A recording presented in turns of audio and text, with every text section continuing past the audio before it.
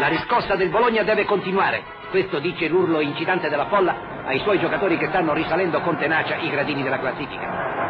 Attaccherà sempre il Bologna con veemenza, non lasciando mai l'iniziativa ai napoletani che sono impegnati a fondo, specie lo scattante Bugatti.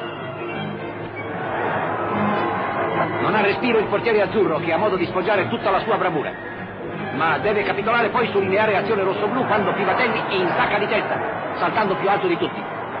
Non basta, poco dopo ecco Pozzan che raddoppia.